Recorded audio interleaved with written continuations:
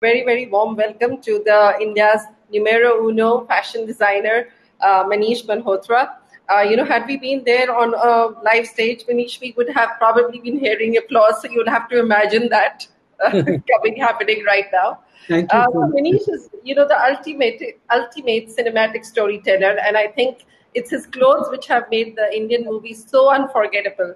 And I think that he's really helped to take Indian fashion and turned it into a lifestyle, and which is now loved across the world by one and all. I think no Indian wedding is complete without Manish Couture being coming there in some way or the other, some form of the other, which we always continue to see. And also, he's amongst one of the few fashion designers in India who've crossed the 100 crore club of couture fashion and now going in much more higher places with all the stuff that he's doing, which we are going to talk about with him today. So let me start with this, Manish, that you've made fashion a lifestyle in India. And, but I think lifestyle is really all about culture. So what is it that you understand about Indian culture, Bollywood culture, which is helping you build this fashion as a lifestyle, as a mission? For me, I think that India has got such a wide, really vast spectrum of cultural variations, which become one entire Indian culture. Like whether you see the Maharajas, you see our artisans, you see our fabrics, our colors, our traditions, our different states having so many different foods and beliefs, and in terms of clothes, different forms of fabrics. So there's a lot that India offers, right? And for me, I've been influenced by it, I think, from the age of 5. And I've been a huge fan of cinema from the age of 5. And my mother tells me that when there was a tuition teacher, I don't know why she kept a tuition teacher for me at the age of 5. But I used to tell that teacher that your shoes and clothes are not matching. And I used to be wanting to see every Hindi film that released. And my mother says I was so attracted to color. And she says at times she would hide from me when she was leaving home because I would definitely comment on what she was wearing. I'm sure the teacher wanted to hear just that.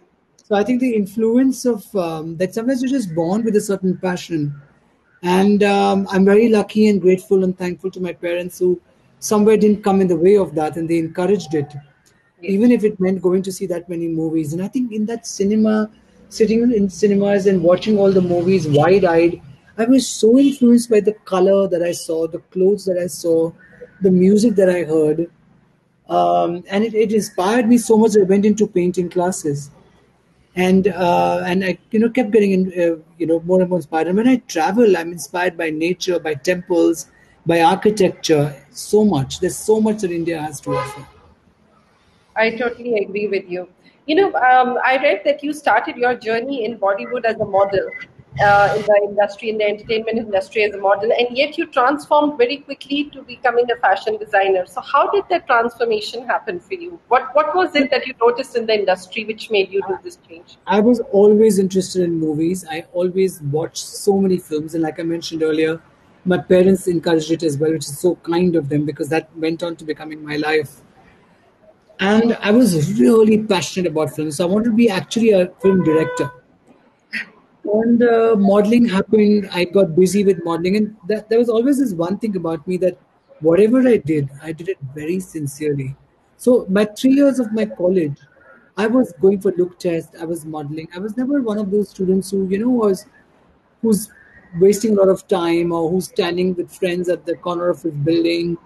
I would be going for some audition or the other. So while I was modeling, I started working in a store as well as a sales boy. And I used to sketch there continuously. I used to keep changing the mannequin. So my fascination was clothes as well.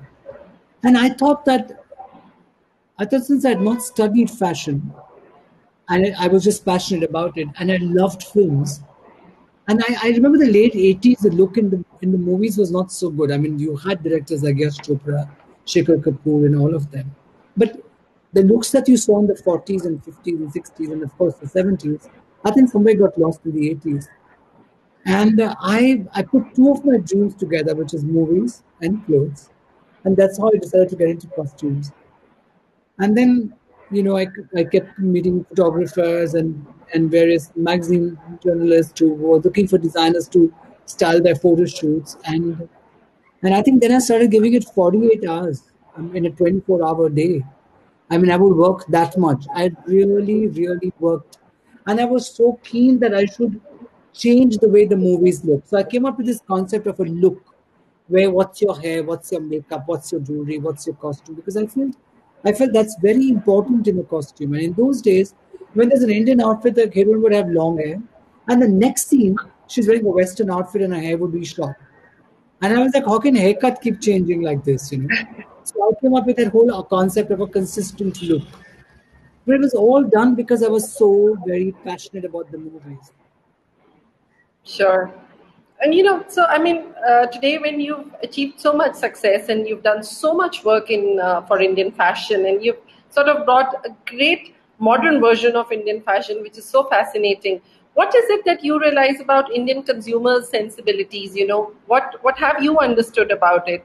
How do you think the Indian woman wants to see herself inspired by Bollywood, but yet she doesn't want to be a replica of a actress or somebody. So how do you sort of balance these both things together? Well, I think that there was a time when the people really looked at actors and what they were wearing. And if you remember, those styles became iconic and those styles became what people would be seen wearing. But over time, there was so much of cinema also changed, right? The glamour curtain went out and the realism came into movies. And I also feel that people had even more influences coming from different verticals and different spectrums, like say social media, like say your YouTube, like say your internet, and and so their influences grew, their knowledge grew. And I think at the time, if we speak about today, I think women and men want to be the person that they are.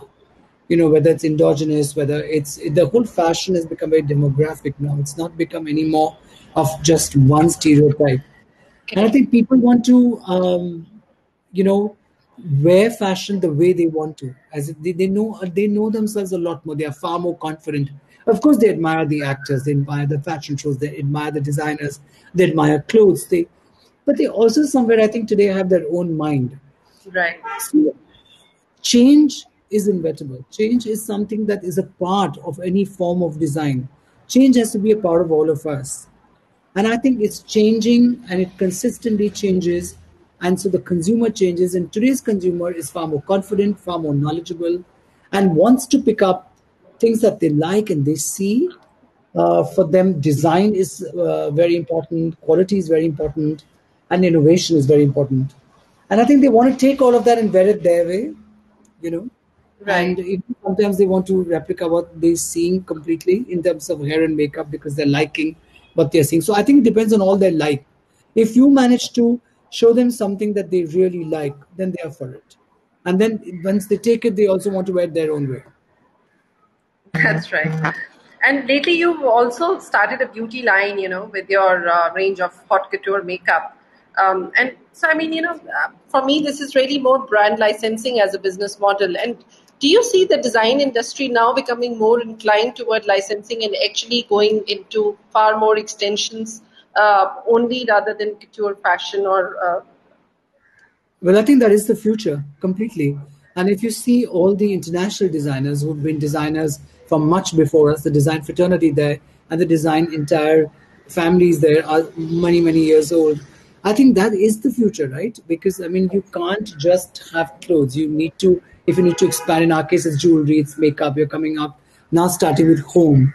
And mind you, these are all things that I'm very passionate about because I actually feel that I started with makeup very late because considering that in the early 90s, I was the first designer to introduce styling and start this whole thing of a look.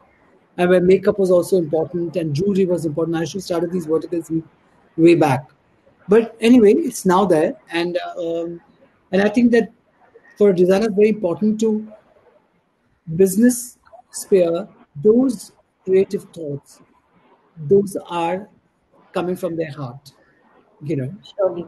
And because I think anything that's creative has to come from your heart, and then that has to be followed by business, which is the mind. First Correct. heart, then mind. For me, it's always like that. Sure. And I do feel that getting dressed is an integral part of fashion, right? I mean, clothes is one thing, but you really Well, it's how you see it. It's either you term it as getting dressed or you term it as feeling good. I know so many people in the lockdown where they've also like kind of said, okay, I'm getting dressed tonight and I'm probably having dinner with just my husband, like girls who send me pictures of completely dressed. So I think even sometimes, it's getting dressed is also, it's like a bar, it's like having a shower, right? Where you feel good and you look at things in a little more brighter way, in a more positive way. And that is that dream or that thought of Yeah. you feeling good by feeling that you're looking good is what I am there for, because that I feel there's so many times I feel being a part of these wonderful movies or weddings where via your clothes and being a part of that happiness and that celebration is so satisfying, and Right. yeah. Sure. So you just mentioned that the designers in the West have been experimenting with different lines for so long. So which designer in the West has really inspired you? And what particularly now do you think? There is a whole load of change that is happening in the fashion industry today, particularly with remote working, work from home culture. So how is it? What is it that you're drawing from the West? And do you think it's going to be interesting to see in the Indian fashion industry in the coming years? Well, I think that for anything to last the way the fashion houses internationally have lasted, heart is most important, you know and then came in the mind of the business. So whether you see Coco Chanel, whether you see even in a brand which doesn't really have a face like Louis Vuitton, but look at the amazing innovation that they come out with. One of my most favorite brands, and even a brand like Chanel, it's years of work, years and years of work. So look at the even Ferragamo. It's a family-oriented business.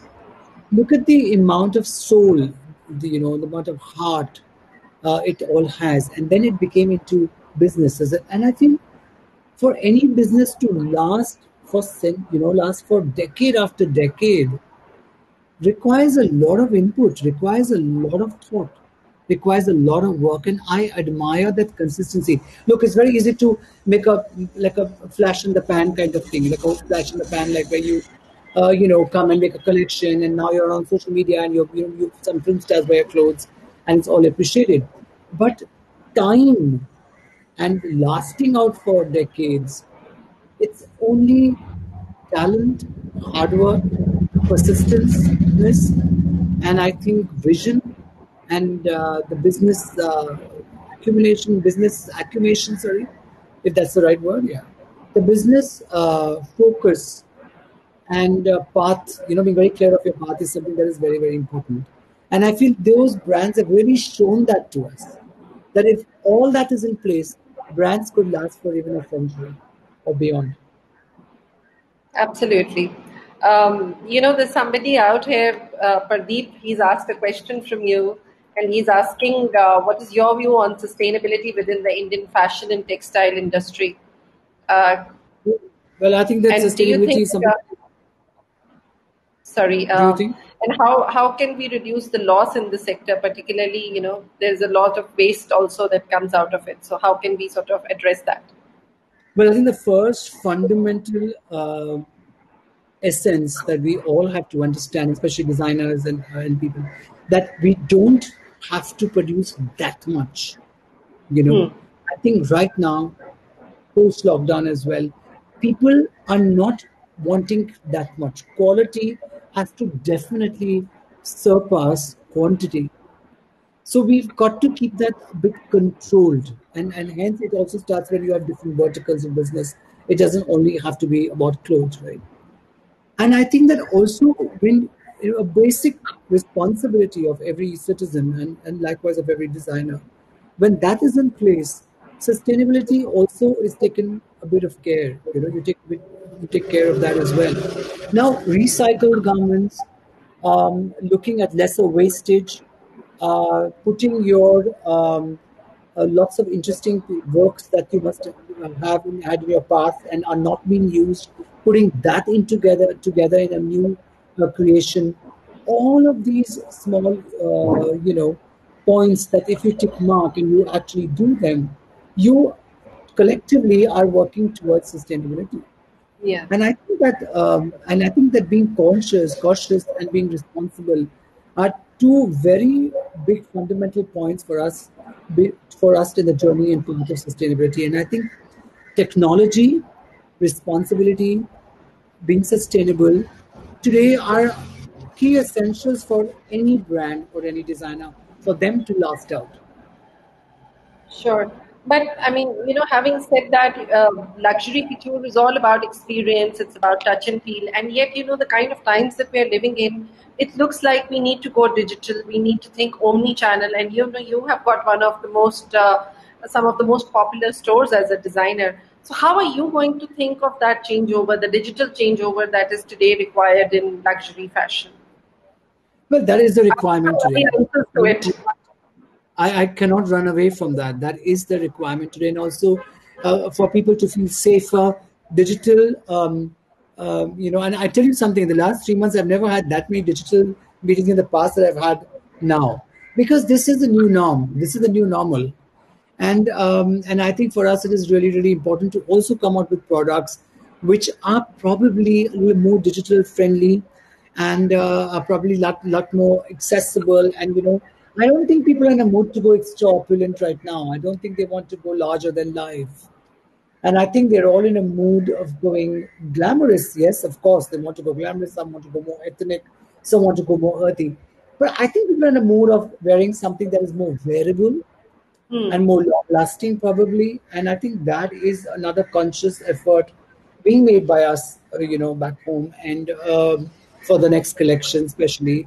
And that is consistently in my mind that it has to be a very digitally friendly collection as well. And I think that is the way it is for a couple of months from now. And we as a fashion house and as a business are adapting the new normal. And I Right. think that is challenging, but in a way, exciting. It's Hmm. almost like a new brief. And because I work with that many films, nearly 1,000 films, and every director gave me, like director was different, right? And they gave me a character brief, and I took it from there and said, okay, let's make this out of this character.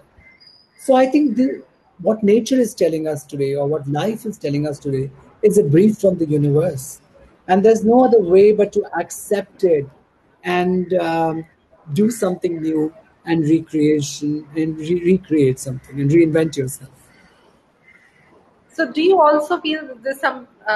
Mr. Singh has asked a question here, and he says that the Indian couture is very much becoming occasion oriented. People dress up in high fashion when it's weddings or some other occasions, but they tend to prefer Western wear when it's on other occasions. So, how do you feel as a designer? Your point of view of designing is changing because of that.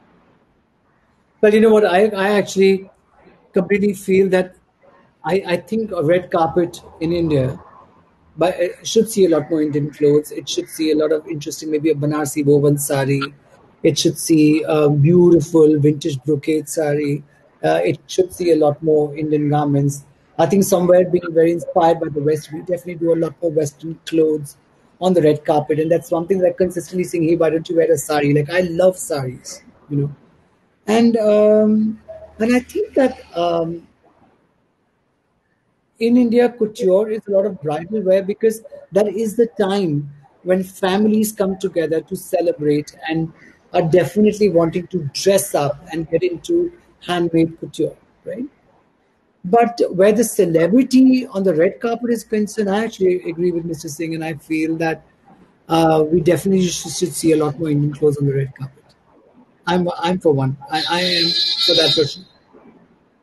Yeah, sure, absolutely. I think the red carpet experience, the weddings, nothing is gonna change when it comes to Indian. Totally agree with you. I must also say that with the kind of wonderful work that you've done for this industry, and I personally feel that what you've done for Bollywood has probably inspired everybody outside India to think of weddings or think of special occasions in their families as a great lifestyle event, and they want to dress up and they want to feel good about it. So for what you've done in terms of creativity for this country is truly outstanding. And that is also one of the reasons why we would be seeing you as our cover face of entrepreneur in the month of August 2020. So I would like for you to sort Thank of you so much. so I'll just put the picture on over here, which is the cover shoot we've done with It's a Manish. Torah.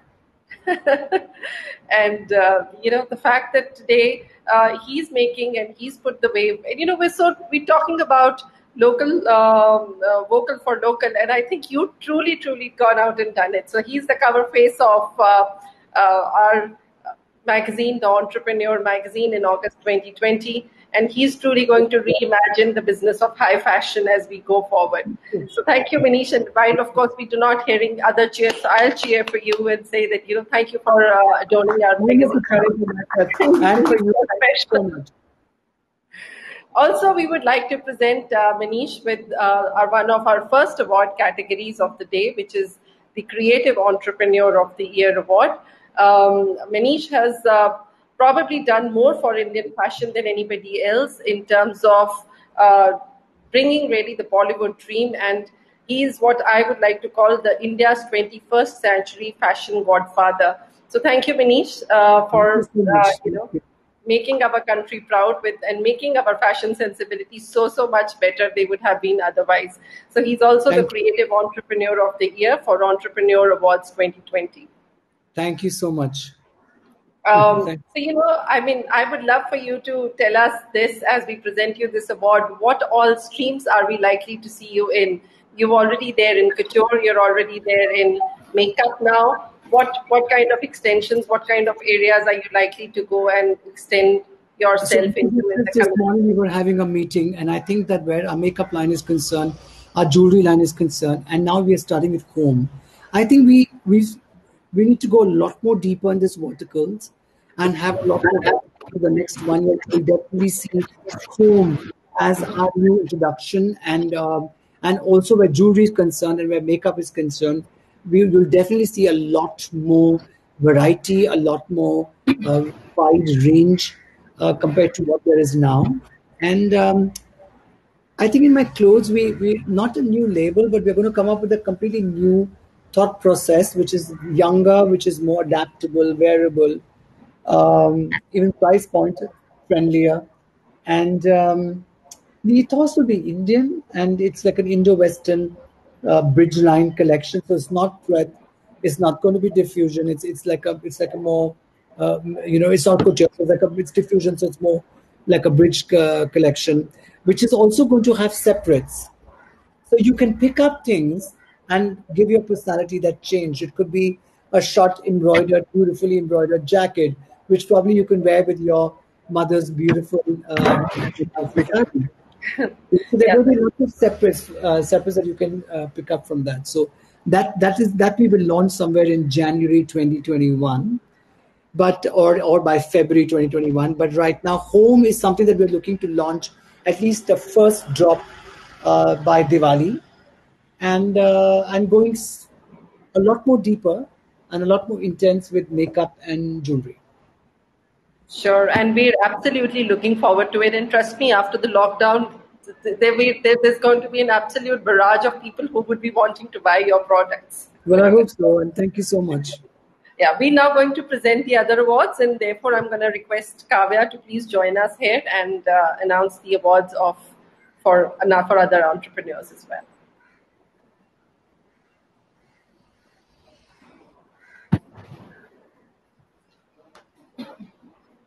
Okay, as Kavya joins us, Manish, I think somebody is also asking, what is your formula of selling luxury and high price points? What makes consumers spend so much more than the average consumer does?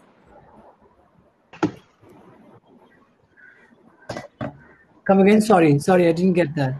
So there is Rumika who's asked us, what is the formula of selling luxury at high price points? What makes your consumer spend so much than the average, much more than an average consumer does?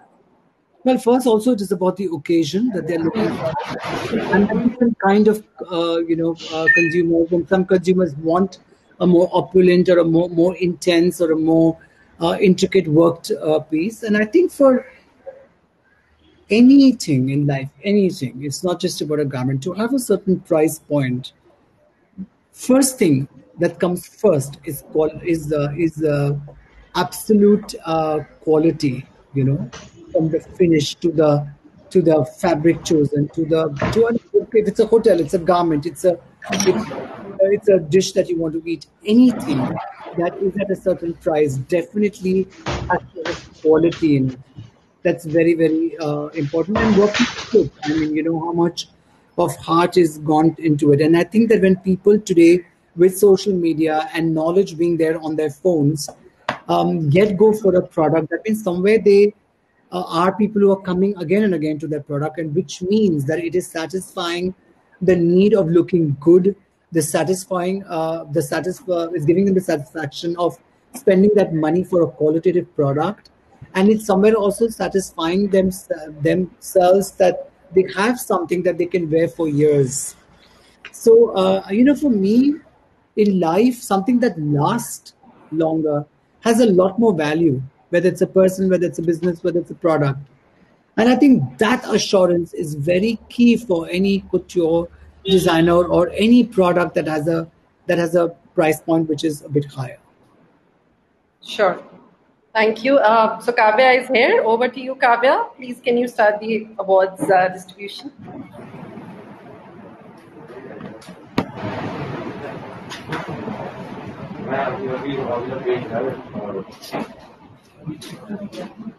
I think we're enjoying the first glitches of this. So I think, Manish, we can continue with the chat a little more. So there's another question which has come for you. I think it's not going to stop here. Is Kavya online? No, I don't see her.